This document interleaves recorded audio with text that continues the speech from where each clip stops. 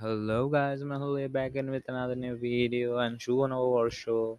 That means Happy New Year in Bengali because this is Bengali New Year. And now what today I'm gonna show you is a tool or an app. Obviously it's an app to manage your code snippet, your personal code snippets. Now it's an offline app, but it's built with totally web technologies. They are using Electron to convert it into a desktop app. So it's made in Vue. Okay, now to be honest, in my personal use case, what I does is I use Notion to save all of my code snippets. Okay, because obviously Notion is cloud platform, it's cross platform. I can access it from any of my device, but it's not specifically made for code snippets. Okay, so that's the thing. Now today I'm gonna show you what is the benefit of having this app. Okay, what extra features that we are getting in this app. Okay, so let's just start and see what we have today.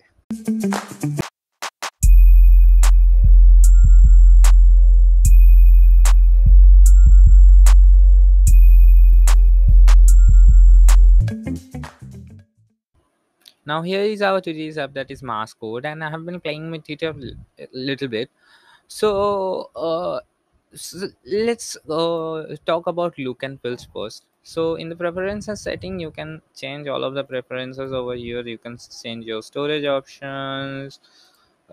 You can see how many snippets are there to save right now. Then in the editor section, you can change the font size, change the font family, select the word wrap, select the tab size as well. Okay, and you can have the trailing commas, semis, single quotes, everything. Okay, and you can choose the theme as well. Right now I am using Dracula, but what I like is Wonder Pro more, but both of them are fine with me. Okay, so those are the preference section. Now here I don't know why they have included this inbox section, because this doesn't make any sense, because we don't have any inbox property over here. I don't know, maybe they have borrowed it from some of the UI element and kept it over here and forget to delete it. Whatever, we have favorite sections, all snippet section to see all of the snippets over here, and the trash section as well. So obviously in the favorite section, you will be able to see the favorite snippets that you have, but I can't see any option to make it favorite, to be honest. So that's one thing that I would say that we don't have right now. But rather than that, as you can see, right now I am having a tree structure over here. So you can simply create scaffolded or tree, like the subfolder system over here. That is totally easy, and right now let me delete it, and you can just simply delete it like that, and obviously it will appear in your like, folders will not appear in your trash. Only the snippets that you delete will appear in your trash. Okay, so that folder doesn't have, was like, didn't have anything. That's why it didn't have like appeared over here. If on the all snippet section, I can see one snippet, and that snippet is as well over here as well. Okay, and if you click on this plus icon, you will get another folder. Now here, from here you can also create another new snippet. That is control N, like any other software. Another fragment. So what is fragment, I will explain over here right now, but let's just see it. And for a new folder, you just click on create, control shift N, and they have the search functionality over here that is also useful. So you can search through all of your snippets at once. In the edit section, the normal edits.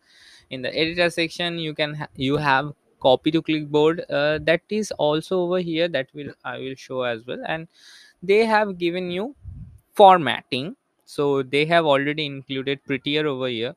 So you can click on control shift F to format the whole code, and preview of markdown. Now this is a great addition, I would say, because this is not a markdown editing tool, but still that they are having it, I really like it and appreciate it. Okay, and in the help you can get all of the other things.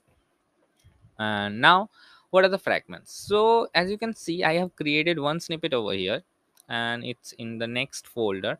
And I have like you can rename files from here, and I have created this fragments over here, as you can see. Okay, so how to create a fragment? Let me delete it and create it again. So you can click on this to create another new fragment. As you can see, it is created over here. Well, I don't really need a new fragment. And here is two of my current fragments that I am using right now. And you can add tags as well. Like if I want to add, this is a PowerShell command maybe, or this is a CMD. Okay, so I can add CMD tag over here, and I can search tags. I think also CMD. Let's see, no, only the those things, yeah, NX, that is over highlighted over here. So only those things are searchable. So I can add tags over here. Maybe later on they will add all of those features, and you have this button over here to copy it. I don't know why they have used this button to symbolize copying, but it doesn't make sense. Still, you can click on it to copy the code that is shown over here, and you can select the language from this section as well. Okay, so that's basically about the whole overview of the app.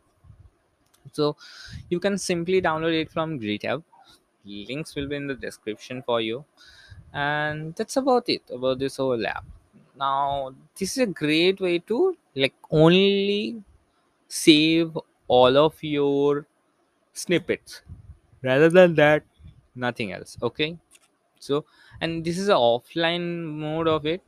One thing I would say, like, if as it's a open source project, if someone does one thing like connects this thing with a server, actually it is saving those all of those snippets in a storage, like in my file storage, right? So rather than doing that, if I do one thing, okay, connect it with object storage, cloud object storage, I think I can simply use this same interface everywhere. Yeah, that would be a great thing to customize it, and that would be a great option, to be honest.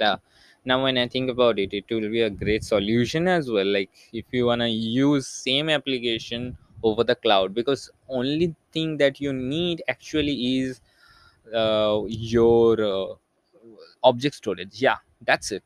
Rather than that, it has nothing in it. Like you don't have to authenticate, you don't have to do stuff.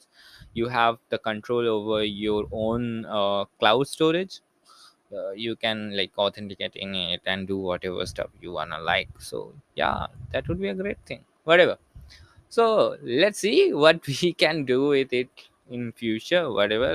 Right now, I'm not going into this project, to be honest. Whatever. Still, let me know if you're gonna use it or not, or how you're gonna. Obviously, this is the one thing, like one purpose app. Like, still, how you're gonna use it? Let me know that as well. If you're gonna make some changes, contribute to the GitHub repo or not, let me know that as well, because that would be a great discussion. And if you know about some of the great apps like this, please let me know about all of them in the comment section below, so I can feature them in my future video. And rather than that, if you like my channel in general, please do subscribe to my channel. Like if you like my videos, share this video, give this video a thumbs up, comment down below, love it, whatever, do whatever. Try to boost up the YouTube algorithm because it's not boosting up. Yeah, so yeah, that's it. Bye for now.